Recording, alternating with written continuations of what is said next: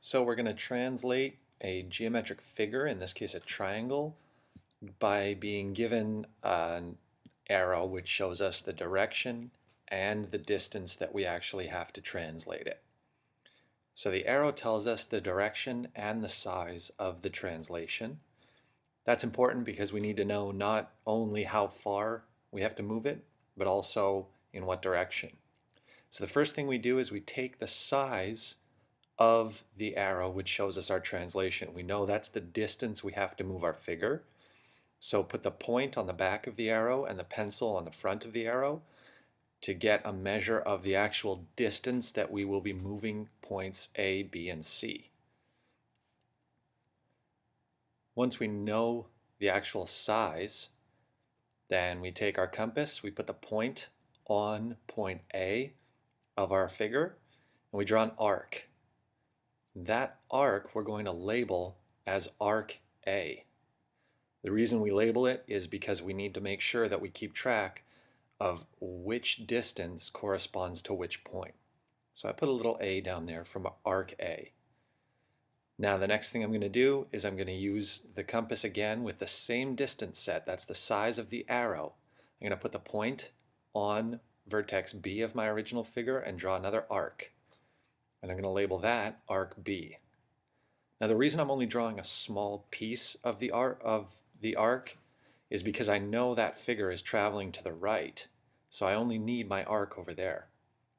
So I'll do my third arc. This is arc C, and that's going to be the distance that point C has to travel.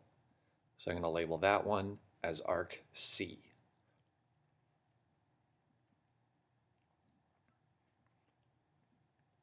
Now that I've got the distance that my figure will travel, the distance from A to A prime, B to B prime, and C to C prime, I need a second distance to find out exactly where that is.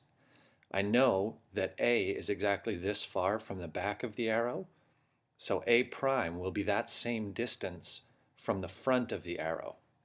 So I measure the distance by putting the back of my compass, the point, on the back of the arrow, and the pencil tip on point A, and then I bring my compass over to the tip of the arrow and draw an arc. And where that arc intersects with arc A, that will give me my point A prime.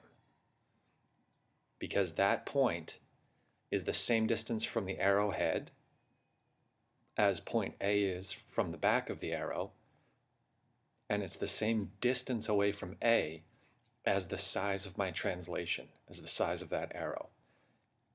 So that intersection there is called point A prime. Remember, the prime designation tells us that it's a translation.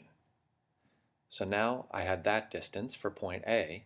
I'm going to do the same thing for point B.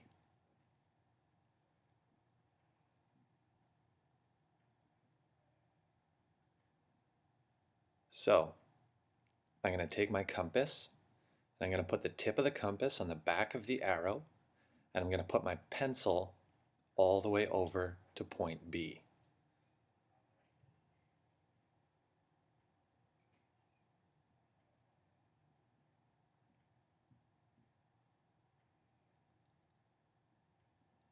So from the back of the arrow to point B, I get that distance, and then I move my compass over and put the point of my compass on the tip of the arrow, the translation arrow, and I draw my arc.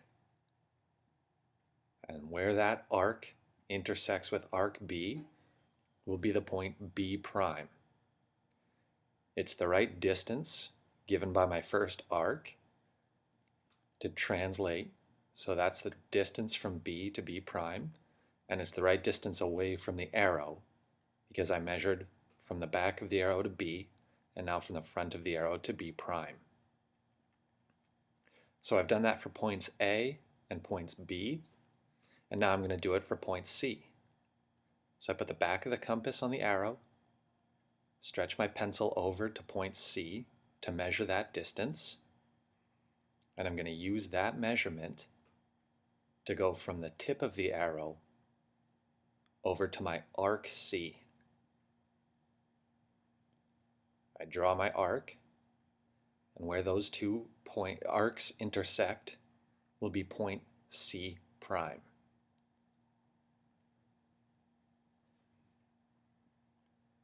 So I've got A prime, B prime, and C prime.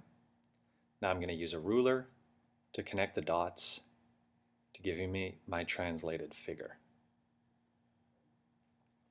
Now if you've done this properly, you'll see an exact duplicate of your figure translated the right distance. If you don't see an exact duplicate of the figure, you've probably confused a couple of the arcs. Check your intersections and make sure that B prime is along arc B, C prime is along arc C, and A prime is along arc A. And that's how you do a translation using only a compass and a ruler. Hope that helps.